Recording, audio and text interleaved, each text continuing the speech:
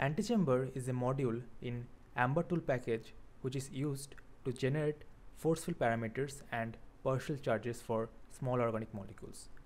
It is designed to be used in conjunction with the general Amber force field, whereas PARM-CHK2 analyzes an input force field library file and extracts relevant parameters into a FRC mod file. In this tutorial, we will learn how to use these two modules to create the force field parameter files and how to load the files in XLib.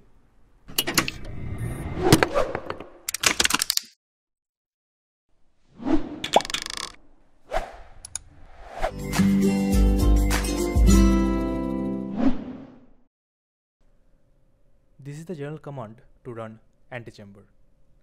Firstly, we have to mention the input file name and file format.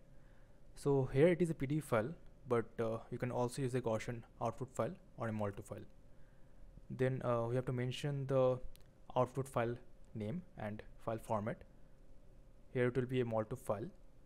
Next, we need to specify the net charge of the system. So here it is -1.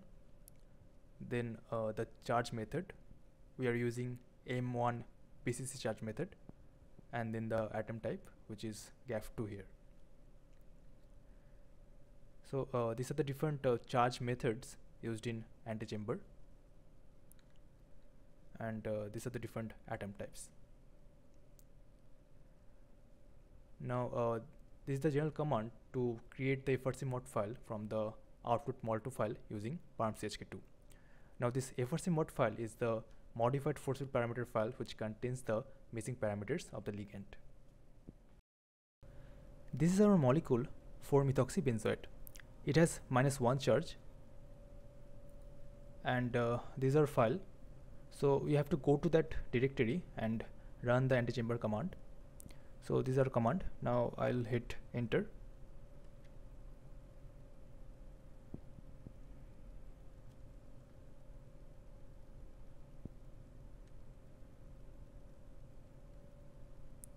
Okay, so this Mol2 file has been generated.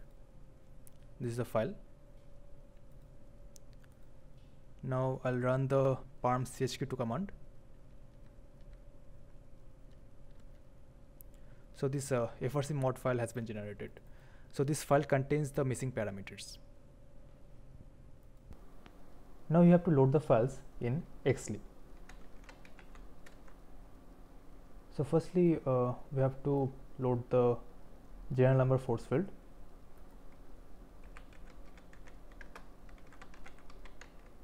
So here we are using GAF2. Then you have to load the Mol2 file.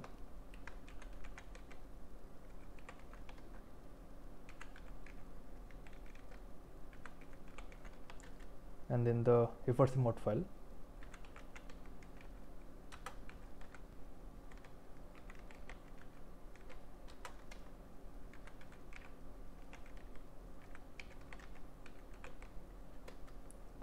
Now you can visualize the molecule.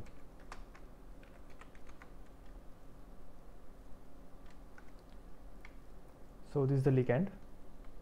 Now you can create the topology and coordinate files for this molecule.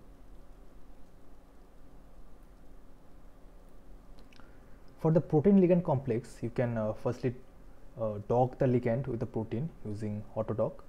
Then you just take the dock structure of the ligand and create the modified force field parameters using Antechamber. Then you just load the files in XLib along with the protein force field and protein PDF file. Then you just solvate the whole system and create the topology and coordinate files. So that's all.